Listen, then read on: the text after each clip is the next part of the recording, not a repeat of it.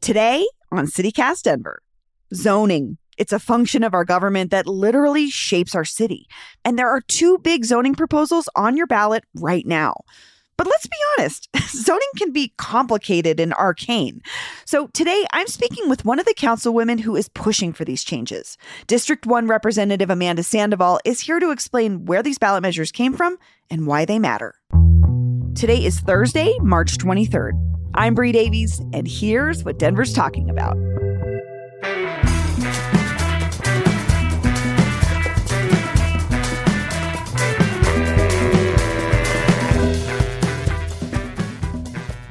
Councilwoman Amanda Sandoval, welcome back to CityCast Denver. Thank you for having me. So I wanted to talk to you because you're behind two of these questions on our ballot right now, and I know they both pertain to this issue that you're really passionate about, which is zoning.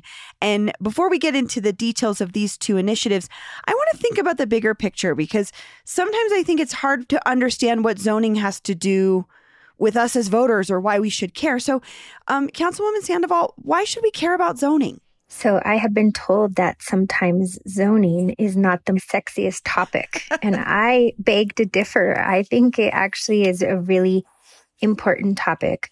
As somebody who is a Latina and grew up in Northwest Denver, in the North Side, where a majority of people were people of color, the biggest investment you would make usually is as a property owner is your home. That's usually people's biggest investment. And it's interesting because you have tons of experts who will advise you on how to handle your money in your retirement account, how to handle money if you have children who want to go to college. But who advises you when it comes to your biggest investment, your home? Real estate agents don't always know zoning and zoning districts and what you can and cannot do. We have a lot of developers who are well-versed. They study it. They're paid to do it. They hire lawyers who teach them. So who's representing the constituents? Who's representing the other side of the coin? And I feel like that's been my calling to do that for the residents of Denver. So you're talking about zoning and this idea of, like you said, for many folks, our homes are our main investment. We're not investment bankers. We don't have, if we're lucky enough also to be able to purchase a home, zoning can impact what we can do to our homes and on that land, right? Correct. So let's get into these initiatives then. I'd love to start with 2M, which is on our ballots. Can you explain to listeners what they are voting on with 2M? So for 2M, it is the Board of Adjustment. So the Board of Adjustment was created in 1923. Wow. Think about that, 100 years ago. And oftentimes people exaggerate when it comes to years. And when I say this, zoning has been in effect for 100 years. There's no exaggeration. It was created in 1923.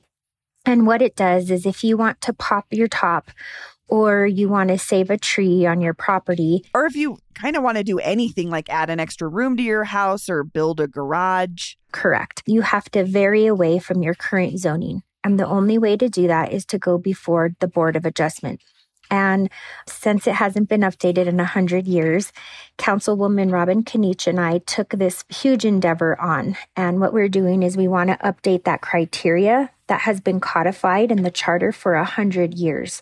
For example, if you had a 60-year-old oak tree and you wanted to save the tree, there's no variance process, meaning varying away from the zoning code, that would allow you to save that tree. So a couple of things I feel like you're addressing here with this change is the Board of Adjustments typically it's a group of people in the city, and they're essentially making really big decisions. So, for instance, my house is at the back of my lot. If I want to build an ADU, which is another, a mother-in-law apartment on my property, I can't right now because I'd have to put it on the front of my lot, and I'm not zoned for that.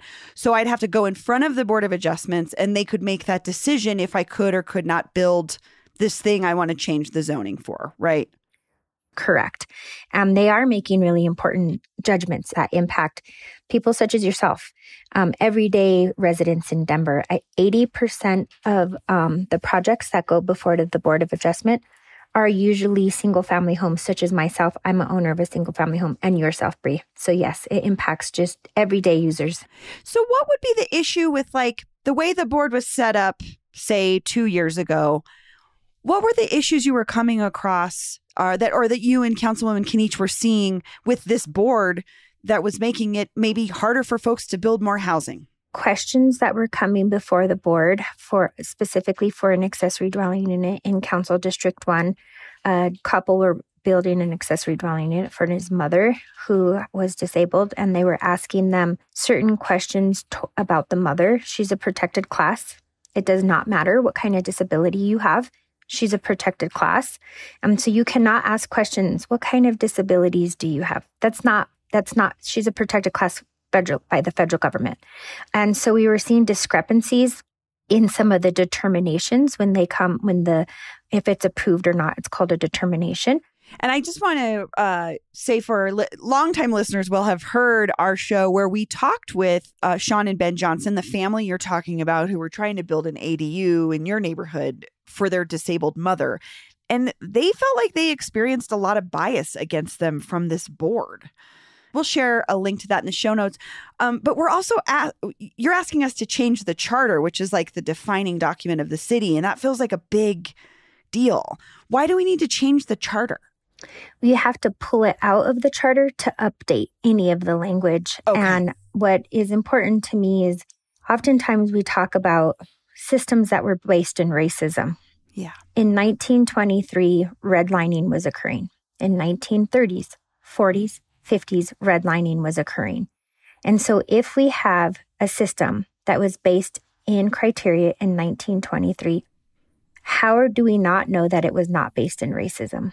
How do we not know that only the wealthiest people were able to navigate these systems? And I continue to see that as a councilwoman and experience that firsthand from my constituents.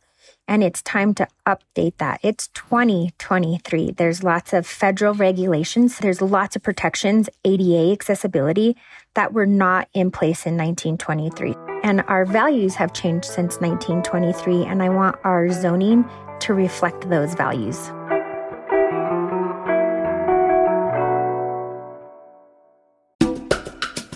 This episode is brought to you by Acapalooza, because some of the best a cappella groups in Colorado are going head-to-head this weekend.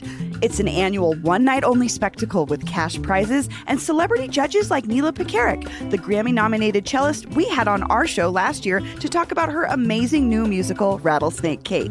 This year's Acapalooza is going down this Saturday, March 25th at 7:30 p.m. at the Gates Auditorium at DU. Seriously, you don't want to miss this. They've got incredibly talented a cappella groups coming in from all over the Front Range, and you know they're going to be bringing their best. Because, come on, this is the one and only Acapalooza. Buy tickets and learn more at singdenver.com.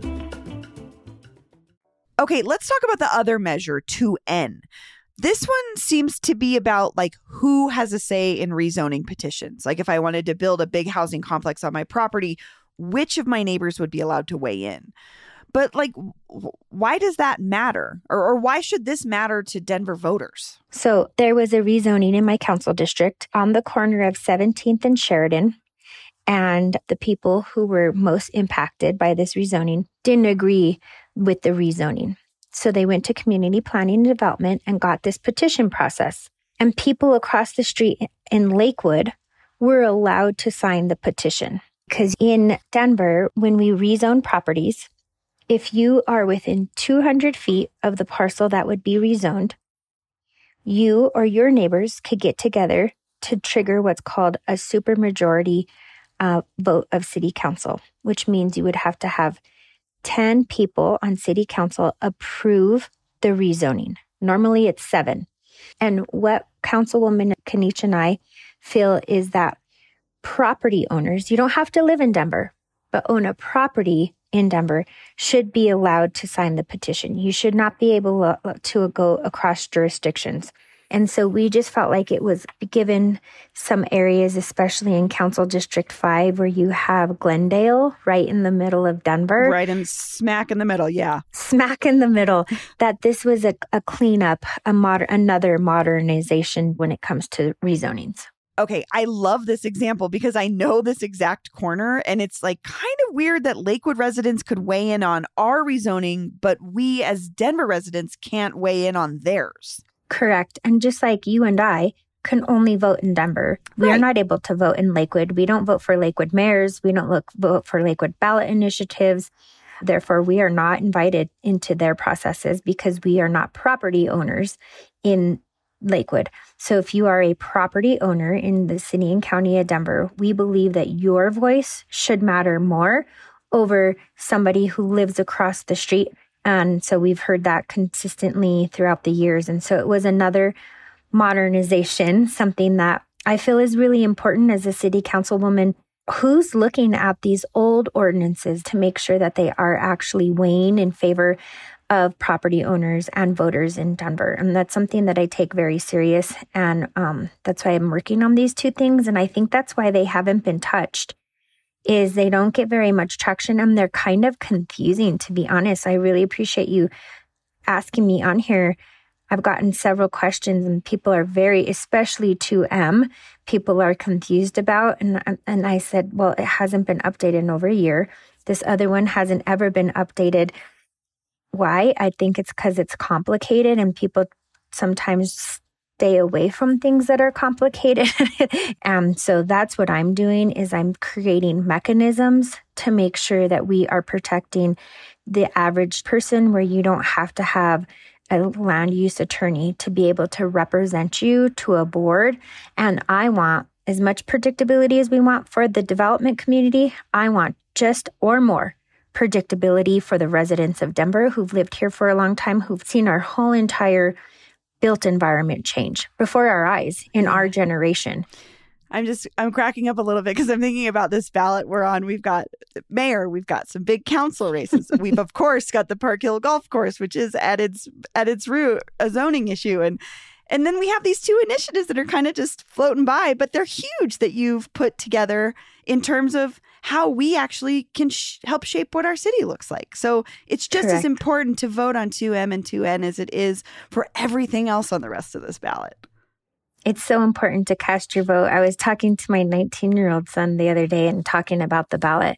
And he was like, Mom, what does this have to do with me? And I said, well, if you were to buy a rental property and you had an older garage in an older neighborhood like Sunnyside or Berkeley, would you want to be able to pop your top or be able to build something on top of your garage? And he said, yeah.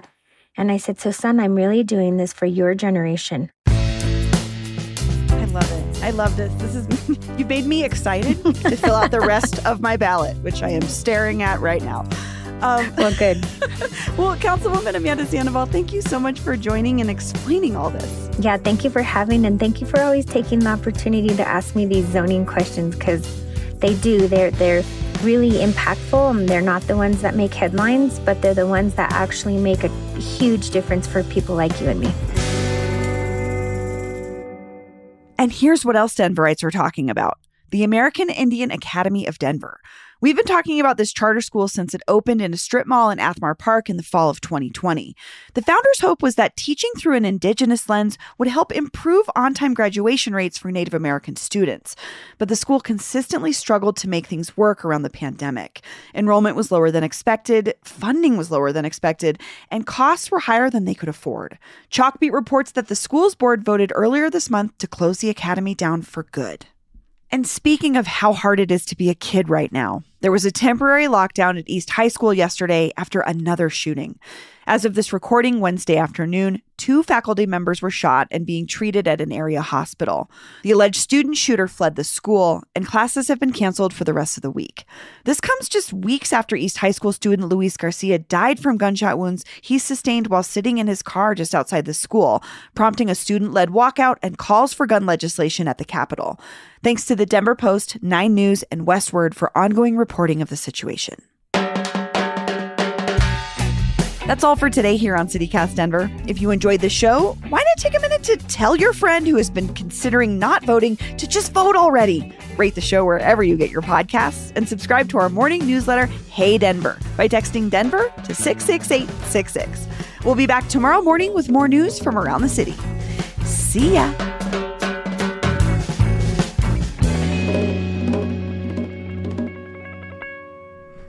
Like the most extreme first world problems I've ever just described to you.